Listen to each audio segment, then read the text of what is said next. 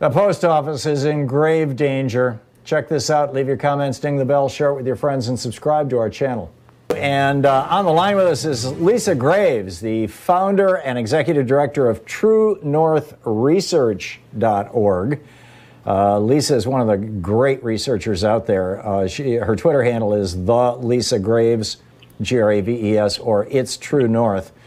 And Lisa, welcome back to the program. It's been a while since we've talked. You wrote this brilliant story. I saw it over at Raw Story. I'm guessing it was elsewhere as well, about how Dejoy basically got into his postmaster job. Tell us about this.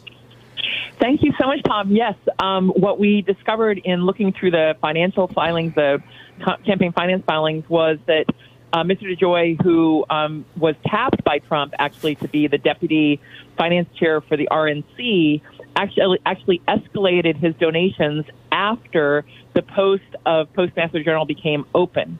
And so once there was an announcement that there was a seat open to become the new Postmaster General, Mr. Dejoy donated more than $600,000 over the span of 8 weeks to Donald Trump's campaign and the RNC and the strategy to get this president reelected in this election this fall. Wow. Now, in the past, I've talked about how the big prize when you're looking at authoritarian governments, if you look at Russia, if you look at Hungary, if you look at Turkey, if you look at the Philippines, even left-wing authoritarian governments, if you look at Venezuela, the big prize is all the stuff that the government has that represents potential value or money if it were privatized. And those things get passed out, the oil companies, the utility companies, fill in the blanks, right? All kinds of things. We've all seen this in Russia and in these other countries. Gets passed out to the good buddies of the autocrat. And I've been wondering out loud if Dejoy, whose company, does part of what the post office does and has contracted with the post office over the years, if he's willing to do all this work and put up with all this crap, because at the end of the day, if Trump gets reelected, he fully expects that Trump is going to privatize the post office, give him first shot at it, and he'll go from being worth a couple $100 million to being worth billions of dollars. Do you think that is that some kind of wacky conspiracy theory?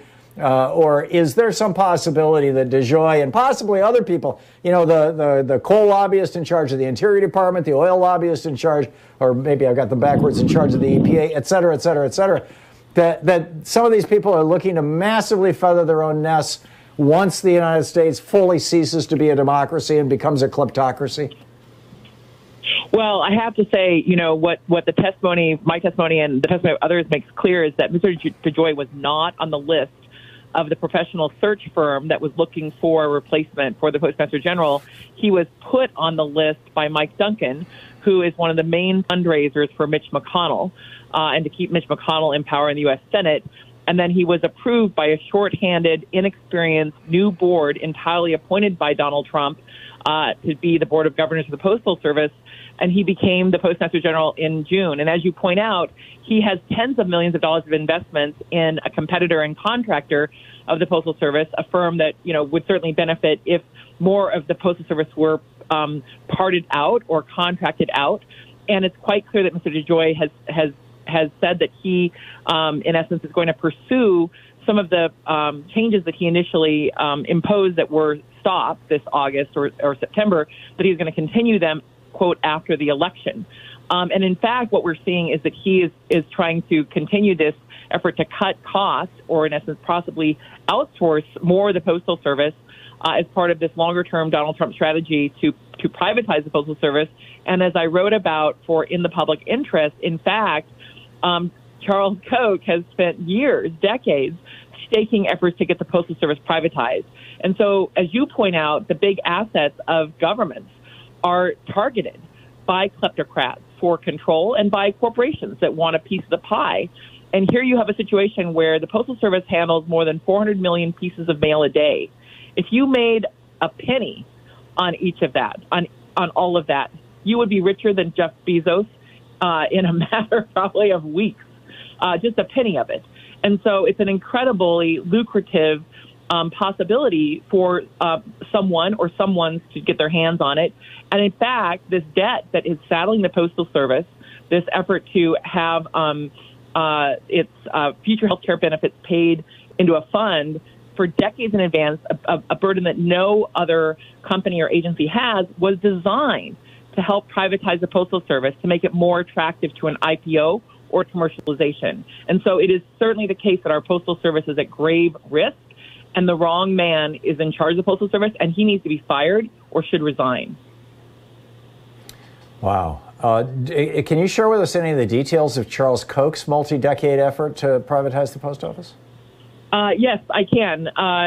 We know that Charles Koch staked the person who founded, or really founded the modern version of Reason magazine, Bob Poole, back in the early 1970s. That it was Charles Koch. It was Charles Koch's operations that seeded him, and also helped to basically give him the foundation. In essence, the Reason Foundation, the funding to help that foundation start, which allowed Robert Poole to push for massive privatization of public services.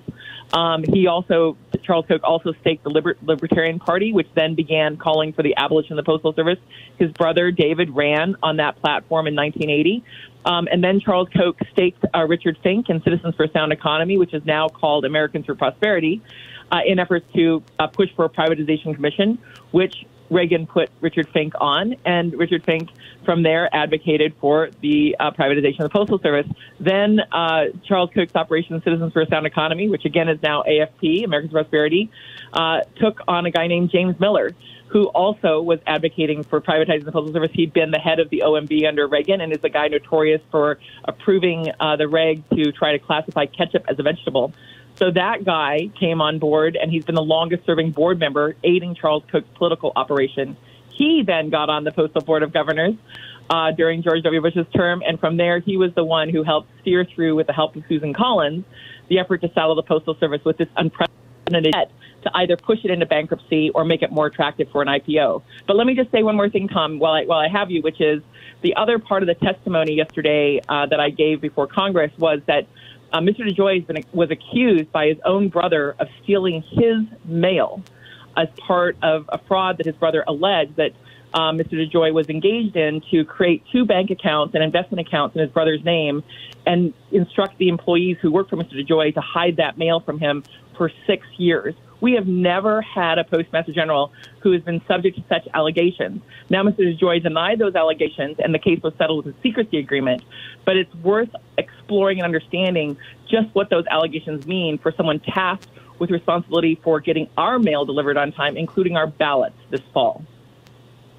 The guy in charge of our mail stole his brother's mail so that he could rip off part of his assets? That's the allegation that was made in court in North Carolina by his brother under oath. Wow. And the decision is sealed. We have no way of knowing how this all worked out. That's right. They settled it with a secrecy agreement, and his brother has refused to talk to reporters about what happened, other than obviously what was made public in his allegations in the complaint, which was that for 6 years there were bank statements from Bank One and BB&T and then the Genret investment firm that were in his brother's names that he never saw and never knew about because, according to his brother, Mr. Dejoy was hiding those mailed bank statements that were mailed in his name.